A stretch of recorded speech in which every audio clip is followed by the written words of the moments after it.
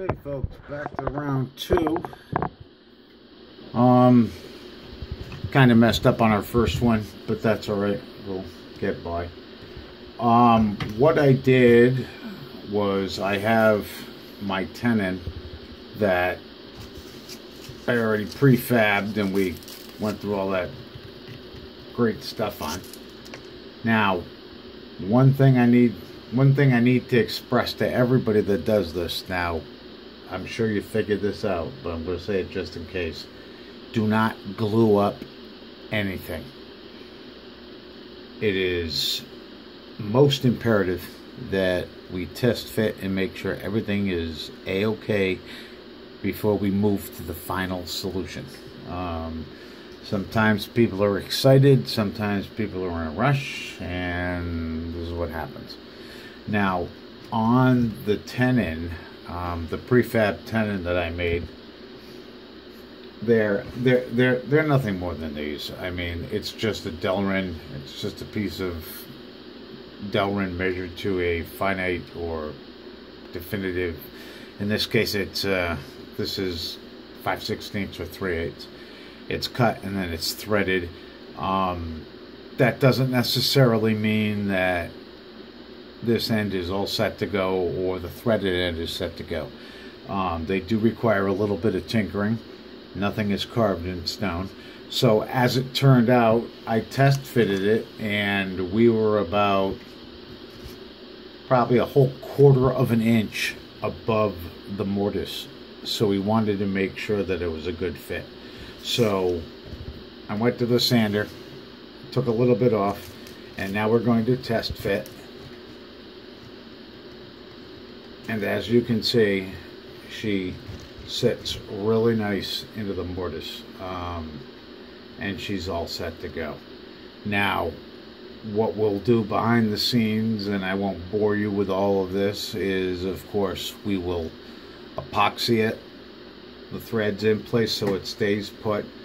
A little word on epoxy: there are things that people like to use to put tenons in and to make things stick, and again, there is no right answer. This is just what works for me. And a lot of people like to use CA glue, and that's okay too.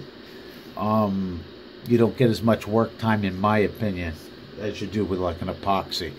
Now, when it comes to epoxy, I use JB Weld, and the reason why I use it is because I like the work time I get. It's a quick setting. I mean, within 10 to 15 minutes we're all done. But I do get some time to work with it. And also, when you mix it, it's black. So it matches and blends right in with the joint at the tenon and the stem. And little or nothing is seen when you clean it correctly. That's basically it. There is nothing to this, people. What I have found in my experience is it comes down to making sure that you are tooled up to do the job correctly. Any full-time pipe repairmen that's worth their salt, and I mean people like Tim West, Floyd Norwood, George Debose, anybody who's doing this full-time, I hate to say it, and a lot of people like to get into the artistry of pipe making, and it is an art, but when you're doing this full-time, time is money, and the sooner you can get something done, and the sooner you can get it done correctly, the sooner we all get paid, bottom line. And you too can get set up. There's nothing to it. I found that the way of getting tooled up correctly is to ask a lot of questions and trial and error. There's no way around it. So this is it, completed, and we will get this glued up and buffed up and polished and back out to the owner. I want to say that the entire repair time was pretty much actual time that you saw on the video, minus maybe 15 minutes. So we'll call it 45 minutes to half an hour, and we're done. And again, I appreciate you dealing with me and my monotone voice, and you know, sometimes watching me is a project in itself. But I do thank you for your time, and have a wonderful afternoon, everybody. I'll see you.